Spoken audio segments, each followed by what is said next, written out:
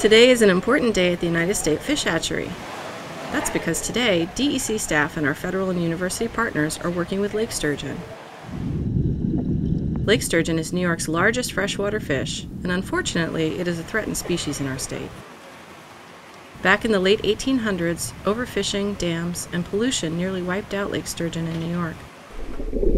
DEC and our partners have been working toward restoring Lake Sturgeon since 1992. One of the restoration techniques we use is stocking fish into locations where sturgeon were previously found. As part of monitoring our success, it is useful to be able to keep track of the fish we stock as well as the wild fish we encounter over time. One tool we use to do this is a passive Integrated Transponder tag, or PIT tag for short. This is the same kind of tag used when people chip their dog or cat. Each tag has a unique identifier like a barcode. The tags are just a bit bigger than a grain of rice and are injected just under the skin on the sturgeon's back. A special wand can detect the tags and read the code when a fish is recaptured. These fish have been raised in hatcheries and are being tagged just before they are stocked into our restoration sites.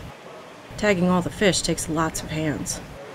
24.30. Their lengths and weights are recorded along with the tag number. 183. Researchers pool the records of the tag numbers they have used.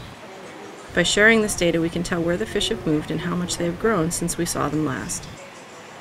We also use these tags to mark sturgeon we catch out in the wild. The tags can help us tell which fish come from the hatchery and which ones are wild. Our goal is to have many more wild fish than hatchery fish out in our waters. That will be a signal that our restoration is a success. These fish are now ready to go out into their new home. Hopefully, we will be seeing a lot more of them over the years.